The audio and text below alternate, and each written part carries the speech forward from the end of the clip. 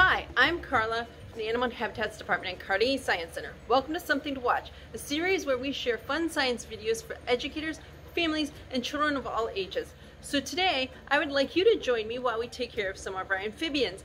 Particularly today, we're going to work with our gray tree frogs. So let's go and feed our tree frogs.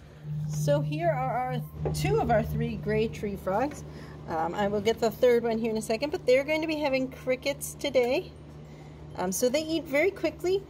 In the wild, they would be catching mostly soft-bodied insects in the trees, things like moths.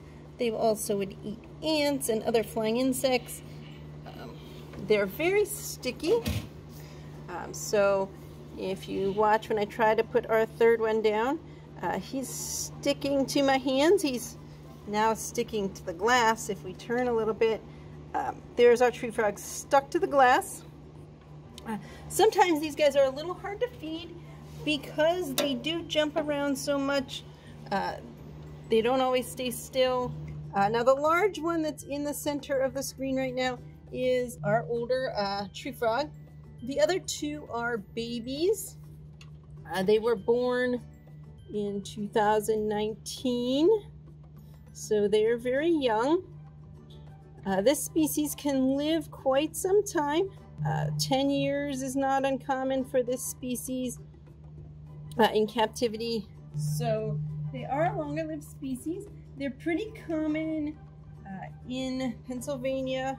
You'll hear them a lot. They should be singing if it's April or May. A lot of times you will hear them singing in the trees.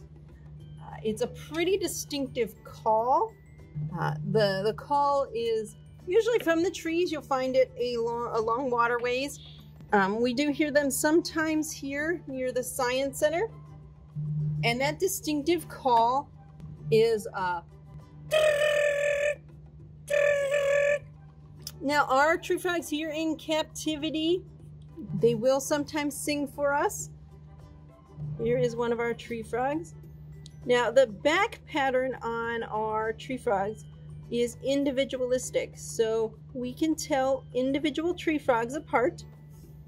And this is very helpful so we can watch their health and their eating habits.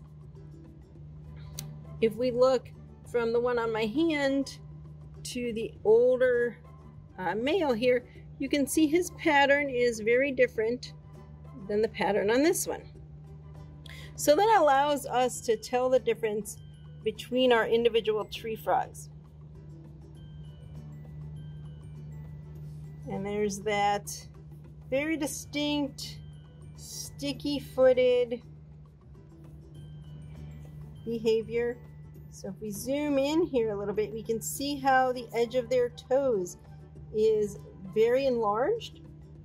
That is what is allowing him to climb the glass. They also are very good jumpers. So if you imagine them being in trees, they can jump from branch to branch in trees or between two trees if the two trees are close enough. Next time you're at Carnegie Science Center, come by and visit our amphibians and ask our friends in red more about the animals that live here in the H2O field station. Hope to see you soon. Bye!